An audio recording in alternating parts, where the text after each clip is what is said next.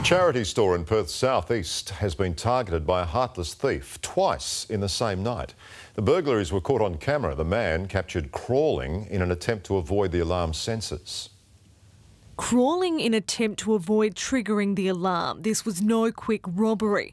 The thief inside the Kelmscott op shop for more than an hour, initially unaware the cameras were rolling. It's the damage that they do trying to get into the premises that's the hard thing to cop.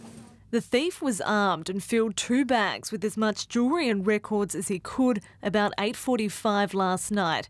Billionaire and his son used trolleys to try and secure the crime scene, but the brazen thief returned, back on all fours. He managed to get into the office, he damaged the office door, and then he proceeded for roughly about half an hour to try and crack our safe.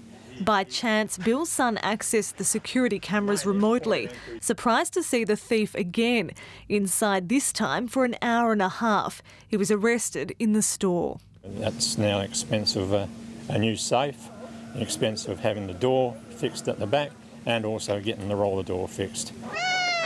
The animal rescue group Op Shop supports the local cat haven, both run by volunteers. It's inconvenience for us, it's inconvenience for them, and we're not government funded or anything like that. This is the sole income for the cattery. The 35-year-old man faced court today, charged with burglary, damage and stealing. Emma Sheridan, 9 News.